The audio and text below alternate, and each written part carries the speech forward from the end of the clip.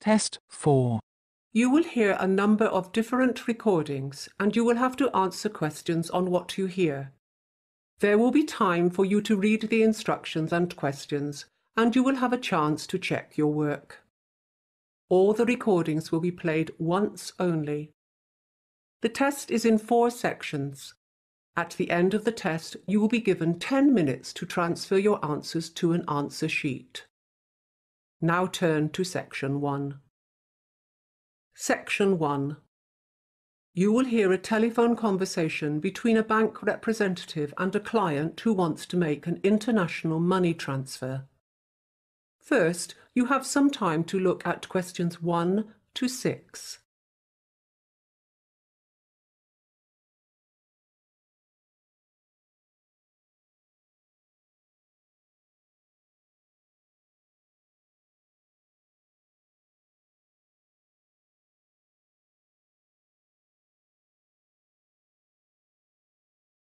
You will see that there is an example that has been done for you. On this occasion only, the conversation relating to this example will be played first. Wesley Bank, how can I help you? Oh, hi. I want to know how to send money to my family overseas. No problem. If you have access to the internet, I can guide you through the process of how to use our global payment system. The bank representative says she will tell the man how to use the global payment system. So, global payments has been written in the space. Now we shall begin. You should answer the questions as you listen because you will not hear the recording a second time. Listen carefully and answer questions 1 to 6. Wesley Bank, how can I help you? Oh, hi. I want to know how to send money to my family overseas. No problem. If you have access to the internet, I can guide you through the process of how to use our global payment system. That's great. I'm online now. Good. First, you have to log on to Wesley Bank Internet Banking and select Transfer Money. Okay. Once you've done that, select International Money Transfer. I don't see... It's the first option under the heading of International Services. Right, I found it. Now click on Payment Destination Country and scroll down to the location you wish to send money to. It's all in alphabetical order. Oh, yes, Zimbabwe. I've got it, right at the bottom. Good. Then step 3 is to fill in your personal details. Name, address and contact phone number. Uh-huh, done that. When I put in my phone number, my other details popped up automatically. Yes, that will happen, but take a moment just to check that everything is correct. Then we'll move on to transaction details. So this is where I select the account that the money comes out of? Yes, you have a transaction account, a savings account and a business account. Which one did you want to choose? It had better be my savings account. Okay, have you clicked on that? Yes, but next it says enter a payment reason. Why do I have to give a reason? Well, I'm afraid that's a legal requirement. You can't send money overseas without a valid reason. My mother needs to pay for an urgent medical procedure and I have to pay for my sister's school fees as well. Will that do? Yes, both are valid reasons. Thanks. What now? The next step is to fill in the recipient account details. Sorry? You need to enter the account name and number of the person who will receive the money. Oh, I see, of course. But I haven't got that information with me at the moment. I'm at the office and those details are at home. Don't worry, you can return to this page and fill it in later. You can save what you've done so far and defer completion. Don't leave it too long though, the system will hold it for no more than 2 days. After 48 hours, you'll have to start over again. That's fine, I can do it this evening. Is there much more? After the account details, you'll need to fill in the bank details of the person you're transferring money to, the name, branch and address of the bank. That should be easy enough. Anything else? No, once you've completed everything, a confirmation page will appear. Just ensure all the information you've entered is correct and press Submit. Then print off the receipt page. If you haven't got a printer at home, just make a note of your transaction reference number. Before you hear the rest of the conversation, you have some time to look at questions 7 to 10.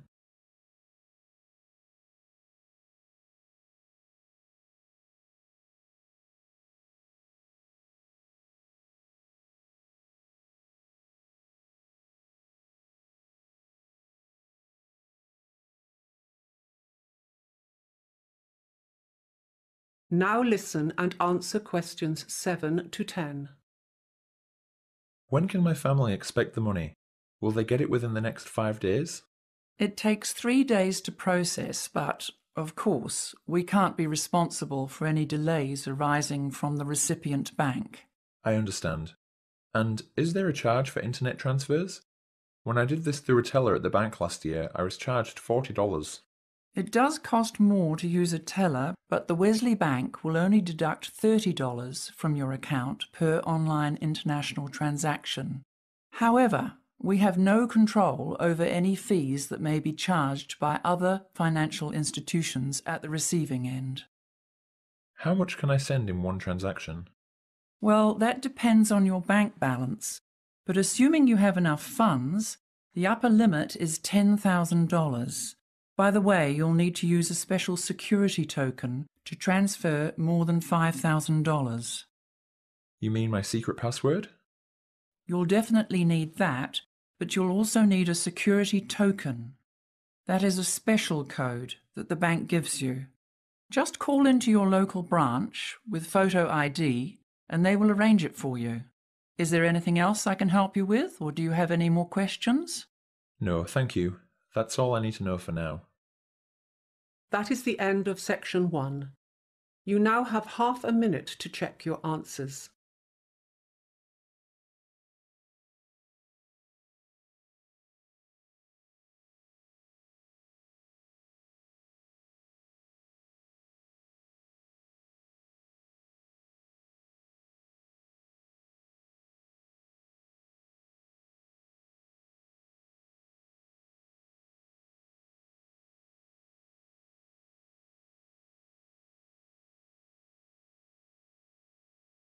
Now turn to section 2. Section 2. You will hear a town councillor talking about a plan for the redevelopment of the Bayfield Town Centre.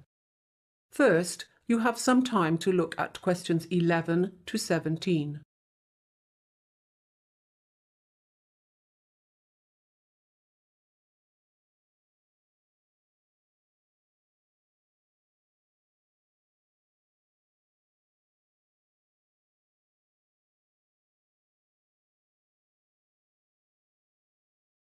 Now listen carefully and answer questions 11 to 17.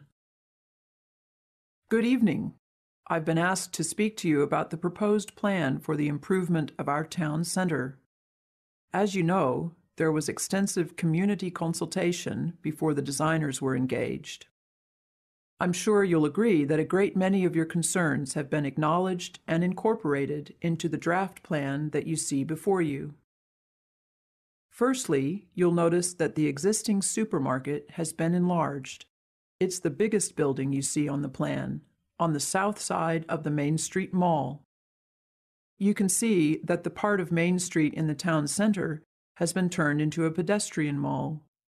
We're planning extensive plantings of shrubs and small trees to provide shade. There will be plenty of parking for supermarket shoppers on the west side of the building, and a few spaces to the south facing the park. The park will not be touched except for the addition of a small artificial lake, which we hope will attract ducks and other bird life. We've taken into account your petition not to expand the tavern. I know some of you wanted it removed from the town center altogether, so it will be discreetly screened from public view by more trees. The existing car park at the rear of the tavern will remain. Opposite the tavern, on the other side of Main Street, there will be a covered market. The Saturday farmers market is hugely popular, but stallholders have suffered from a lot of bad weather recently. We think everyone will be happy with this part of the redevelopment. These two rectangular buildings here, in the middle of the plan, are new. We plan to demolish the existing shops, some of which are unsound anyway, and put up these two modern buildings instead. The one across Bay Road from the market will house boutiques, delicatessens, and other specialty shops all under one roof. The other one to the west will contain offices, so you'll have convenient access to all the professionals in town inside one building. The swimming pool will remain where it is, of course.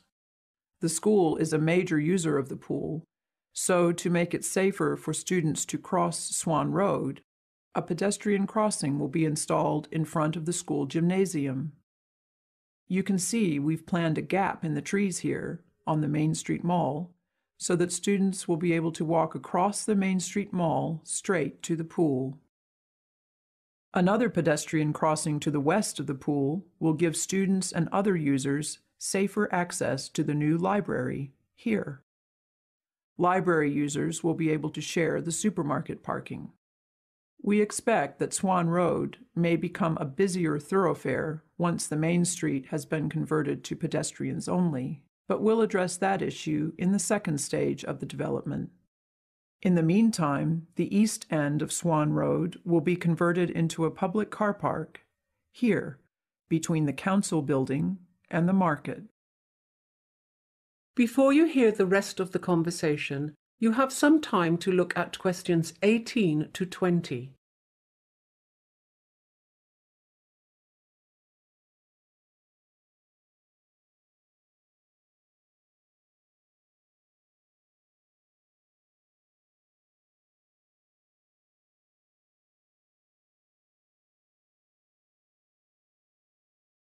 Now listen and answer questions 18 to 20.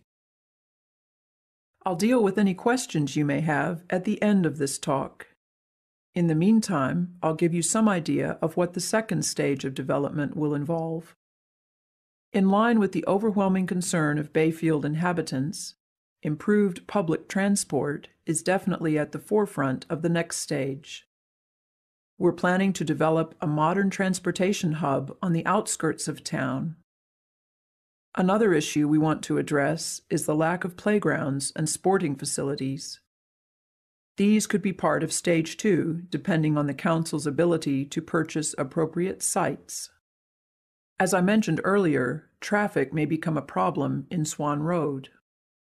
Once Main Street has been blocked off, the Council will study the speed, flow, and density of vehicles on Swan Road and decide on appropriate measures. I know the Council's preference would be to install traffic lights either side of the pedestrian crossing, but they'll consider other options to alleviate traffic problems, like diverting non-essential vehicles to a back road. Are there any questions? That is the end of section 2. You now have half a minute to check your answers.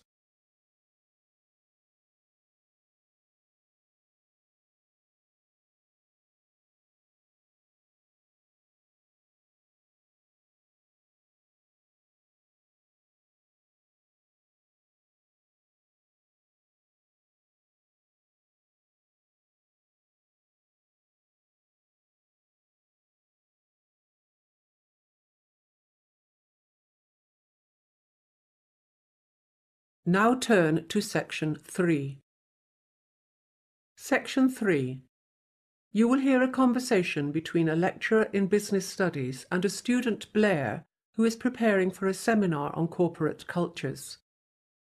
First, you have some time to look at questions 21 to 26.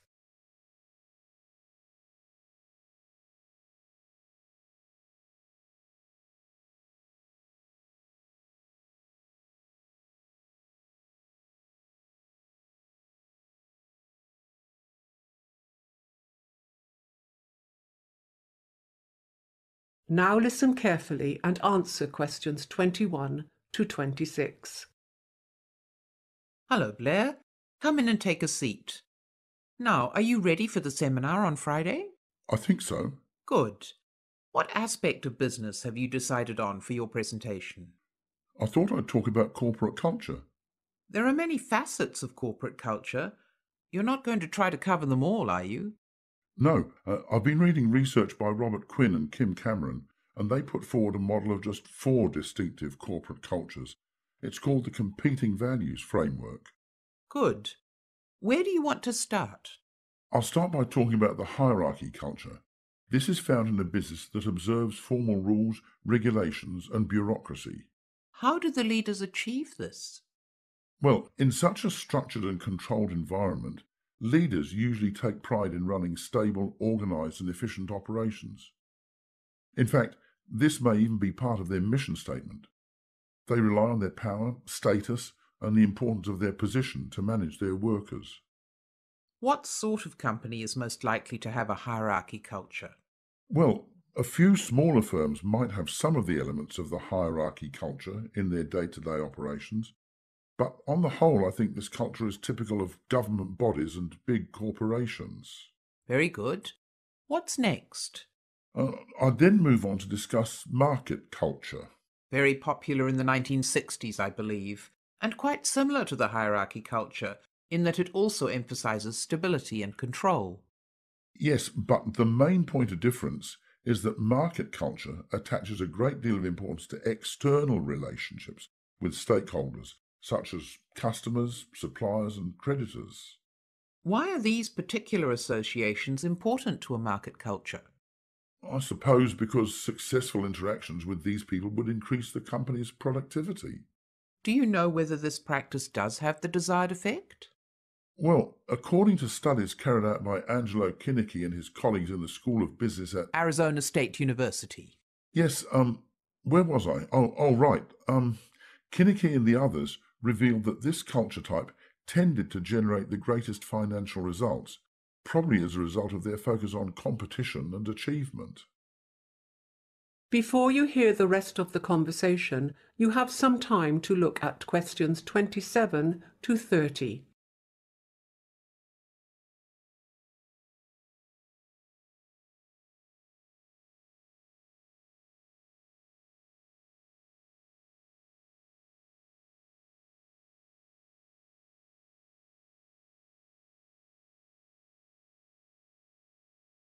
Now listen and answer questions 27 to 30. All right, now what's next? Clan culture. You know, I think I'd like to work in a clan culture. Oh yes, why's that? Well, a clan culture is more like a family than a rigid, structured organisation. What do you mean by like a family? Well, it's more focused on teamwork and morale. It's probably not surprising that this type of culture results in the greatest level of satisfaction among employees. What about the internal structure of a clan-type business? It's quite flat, really, nothing like the hierarchy type we talked about before. There is usually just a single leader or owner whose role is quite paternalistic, and he, although I suppose it could be a she, would act as a mentor, guiding, nurturing, and encouraging employees. I can see that ongoing employee training would be characteristic of this kind of business. Definitely. And in a company like this, loyalty would be very important. Also, management would want to know that everyone within the company had the same ideas and objectives. You know, my brother works for a company like this, and he absolutely loves his job and puts everything into it. He's extremely loyal and devoted and thinks he's very lucky. He probably is lucky to have a job he enjoys. Yes, well, he's better off there than in an adhocracy culture. But adhocracy does appeal to a certain type of person. Yes, if you're adaptable and don't mind lots of changes all the time. What's most important in an adhocracy culture? It would have to be flexibility and innovation, and the ability to react swiftly to a changing market, competition, or other factors in the external environment. What kind of leadership would you expect in this culture? They would be entrepreneurs who welcome change, are not afraid of taking risks, and are always seeking growth opportunities. Workers would be urged to try out new ideas and not sit back taking things for granted. To an outsider, especially someone from a hierarchy culture, this kind of culture might look a bit chaotic and disordered, but it's innovative, forward-looking, and adjusts rapidly to change. OK, Blair. I think you've got the basics of a good presentation, and you've responded well to my questions. Just one further question, and then I'll let you go. That is the end of section 3. You now have half a minute to check your answers.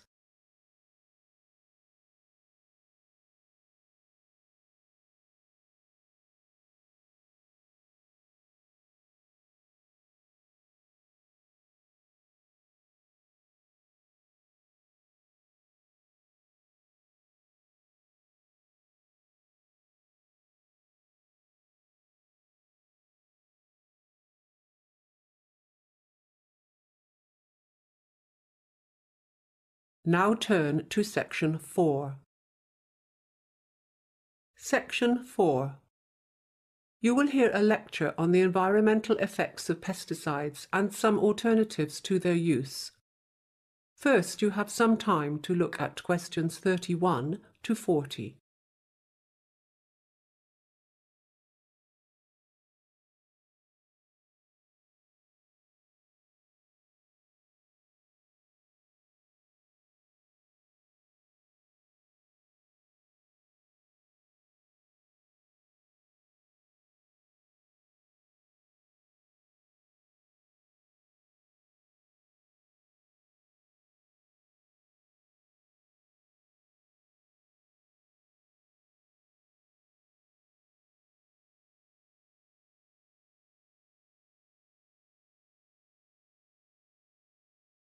Now listen carefully and answer questions 31 to 40. Good evening. I'm here today to present the findings from our research into pesticides and alternatives to using them. I'd like to begin by talking about some of the environmental effects of pesticide use. As most of you will be aware, pesticides have proven to be very harmful to our environment. The principal reason for this is because nearly all pesticides travel beyond their target areas. This often happens when rain carries pesticides along water channels, such as rivers, where they are then transported downstream. In other situations, particularly when they are dropped by plane, the wind blows pesticides into wild areas where they are not wanted. These areas can be up to several kilometers away. We also need to think about the effects of pesticides on animals. Pesticides can cause illness and even death in many animals, including birds and aquatic life. Animals can also be affected, however, when pesticide use eliminates their food source and causes them to starve or migrate to other areas. When pesticides don't travel into neighboring environments, they tend to seep into the soil. There they degrade the quality of the soil, and in addition, they can weaken biodiversity. Studies of pesticide-contaminated soil show a much lower count of organisms compared to healthy soils. There's a final consideration to take into account, and that's the environmental effects of pesticides in terms of pest numbers. In the short term, pesticides significantly reduce the number of pests in an area, as might be expected. After long-term regular use, however, insects tend to become immune to certain kinds of pesticide and are no longer negatively affected by them. As the number of insecticide-resistant pests grows, this creates the need for new varieties of pesticide and further exacerbates the pesticide problem. Let's move on now to look at some possible alternatives to pesticide use. As I'll explain, although these techniques can help reduce our dependence on pesticides, they do have their own drawbacks too. The first technique will be familiar to any of you who have even a small vegetable garden at home. You see a slug on a piece of lettuce, and what do? Put on some gloves, walk right up to the plant, and pick the slug off with your hands. This is called hand picking. Handpicking is remarkably effective and requires little in the way of money to implement. But while it may be sufficient for the home gardener, the time-consuming nature of handpicking makes it unsuitable for large-scale operations.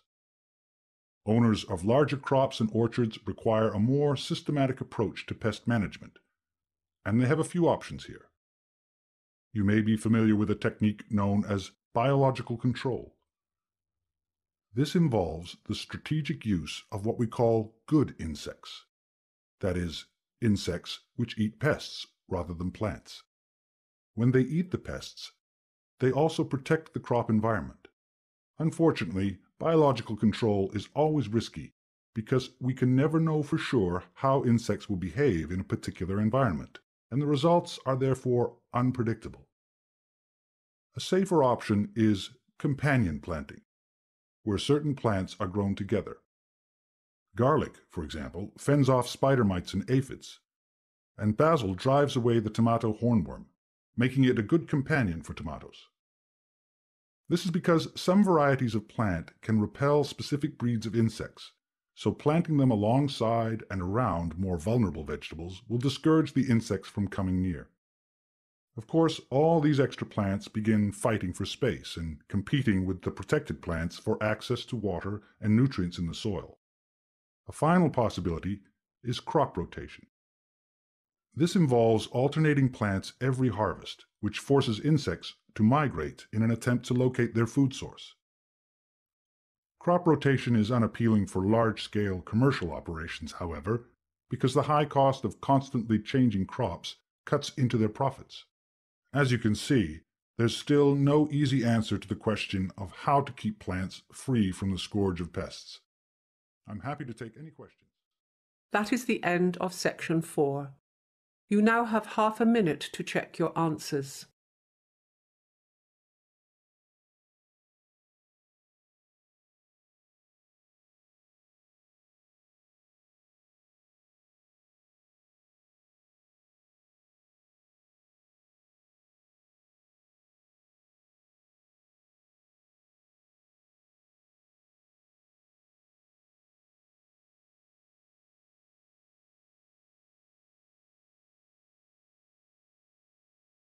That is the end.